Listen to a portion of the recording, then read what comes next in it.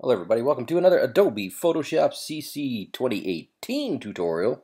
In this one I'm going to show you how to apply a depth of field effect, very common in cinematography or in filming. And I'm going to show you how to apply that to a still picture just like this using some blur effects, guys. It's very simple. Well, it's not very simple, but there's a set of steps that we can go through. And anyways, let's do this. If you're following along, just go ahead and put in any old picture you got, as long as there's like a something in the foreground and something in the background. This one has a foreground, then sort of middle, and then background to show it a little bit better than just a foreground background. But anyways, let's get right into this, guys. First thing, follow along with me if you'd like, is on your layer, you want to go ahead, or your image, and you want to convert it to Smart Object.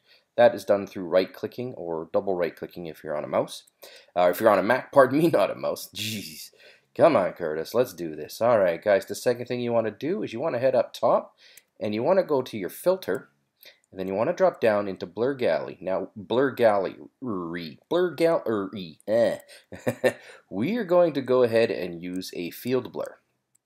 Now, when you first apply the effect, you can kind of see that, there's some blur going on, but this really isn't what we're looking for. What field blur allows you to do is it allows you to put multiple pins on your image. So watch this. I'm going to place a pin in the middle of this pear or an apple. I don't know. Is that a pear or an apple? I can't even really tell. Let's call it a pear because it's got a pear shape. Then I'm going to put a pin in the middle of the second pear or apple, and then I'm going to put this pin in the third one.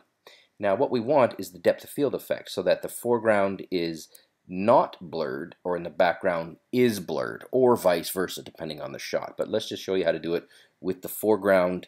Let's do foreground not blurred. So this first picture, or the first apple or pear, is not going to have any blur attached to it. So I'm going to take this blur here, I'm going to take the pin, and that when I hover over this little gray part on the circle, it allows me to adjust the blur. Also, if you look up in the top right, here you can also go ahead and adjust the blur manually that way. Both are fine. So we're going to put the blur at 0. So this apple pear thing is in focus. The second one, we are going to blur it to, let's go with 15 pixels. So we've got a slight blur on this one, we've got no blur on this one, and then for the third one, we're going to make it a very blurry shot. So we're going to up that to 30 pixels. Again, this might not go into like a final image, but this is just to demonstrate the technique. So if you look at this carefully, and I'll just click off here, I'll just hit OK so it's applied. We've applied it. So what's happened is we'll zoom in a bit. No blur, 15 blur, and 30 blur. So this would be a depth of field effect. Now, of course, you guys can make a lot of different adjustments to it. If you double click on that, you can go back into it. If you click on the front one, for example, let's just say it looks pretty good, field blur, looks good, but maybe we want to add in some noise. We want to make it a little bit grainier. So we'll go over here into the bar here, and so we'll go from effects over to noise, and let's add in some noise. Why not, right? Let's make some noise, guys, and we'll increase the size, and it just gives it a little bit more of a grainy look. On the second one, for example, we'll click on this one. We're gonna, let's see, what do we got going on here on this one? We got a little bit of grain applied. Maybe we'll decrease the grain on this one, and we'll make it a little rougher. My point to you guys is you can go ahead and make adjustments after the fact. And then on the third one, yeah, let's say we want to even make it more blurry, even though that would start to look a little bit distorted. Yeah, we want to take it up to like 35, and again, you can make some changes to the grain, etc.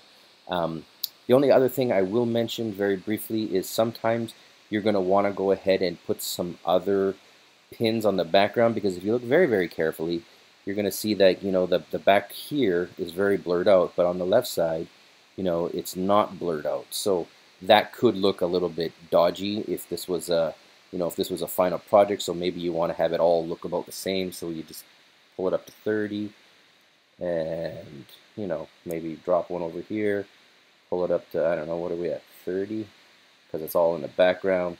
You can go ahead and do little changes like that, and you'll start to see the background sort of melts in a little bit better. Maybe we'll make one here, and we'll put it at like 15. right? But then it starts to blur the top of the apple, right? You can see that, right? So I'm going to click off of it. Oops, nope, Command Z, my bad. If I click off and hit OK, let it update here. Um, we've got some blur here. So let's just go ahead and OK.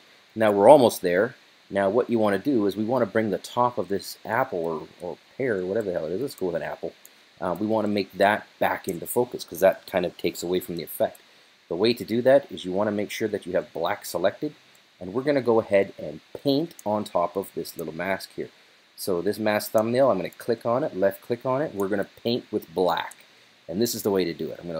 It's selected white, I'm going to hit this little reverse switchy witch, and then I'm going to go to my paintbrush here, and we're painting, again, we're painting, oh, we're on the wrong one, we're painting on here.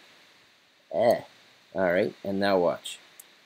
We're actually going ahead and bringing that back into focus. So we are going ahead and painting over that mask essentially. So this is just another more advanced technique, but it's one that you can call upon if you have like some overlap issues like that. But guys, in a nutshell, that's how you go ahead and create a depth of a field effect with the blur gallery. In particular, we use the, which one did we use? We used the field blur. And that's it, guys. I hope you enjoyed this tutorial. I'll be back more with some more stuff shortly. Thanks for watching.